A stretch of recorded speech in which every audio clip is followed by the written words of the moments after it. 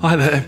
I recently had a great video out there on how to build forms fast without jQuery using Kadence Blocks. In that video, I had a comment from somebody that says, can you add a calendar for customers to choose a required date?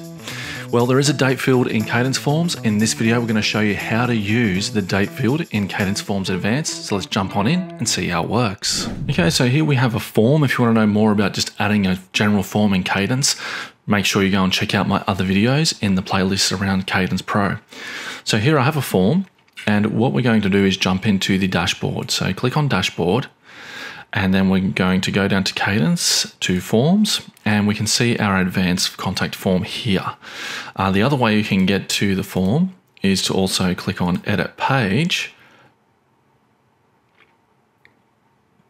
and this has the form inside here also. So within the form, we want to add a new field just under company name, which is a date field.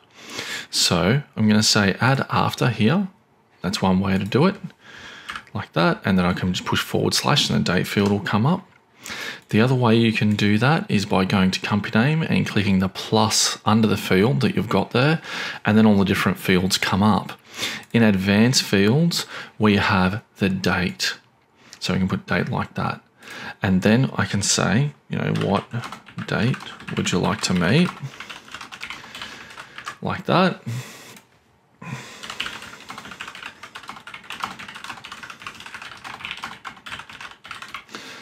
So, and I'll just set that to be required. So now, I need to fix that up. Okay.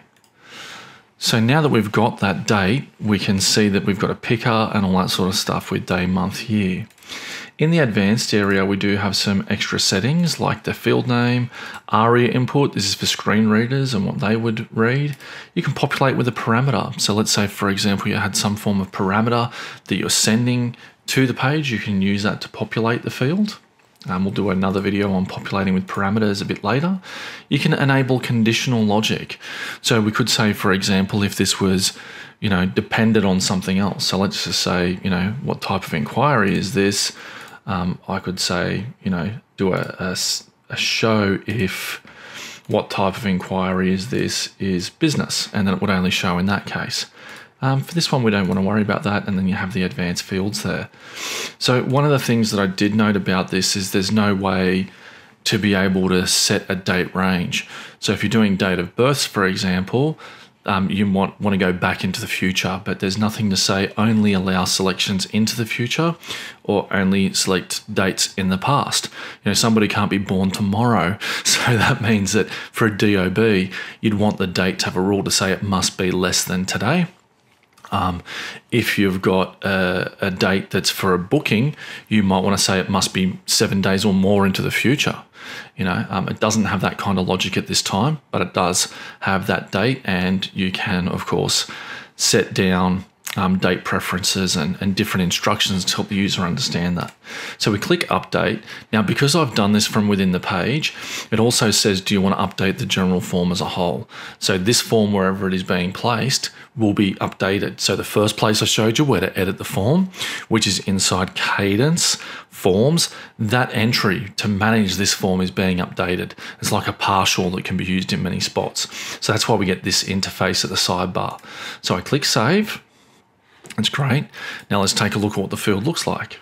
So here we have the date and the year. Now I can just type into there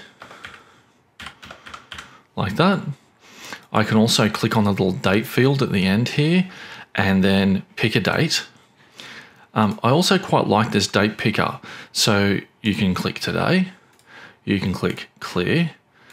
You can also click on this drop down up the top here, and this allows real quick sort of gathering of information. As you go up, it starts adding more. As you go down, it starts adding more. It just keeps going into the future. So I think that's pretty cool.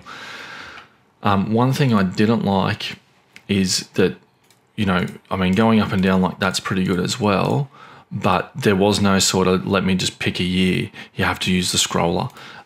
Again, not a feature killer by any means. This is a really great date picker to say that there is no jQuery required on this page. So that's the date field. Hope that helps you out.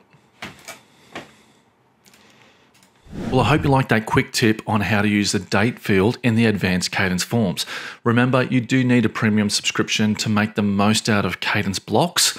So if you want one of those, just a reminder, we do have an affiliate link below, and that does help the channel out. If you'd like to know more about Kadence Forms or know more about Kadence Blocks themes or anything with WordPress and SEO, you can leave a comment below and I'll make a video about it. Don't forget to like and subscribe. I'll see you in the next one.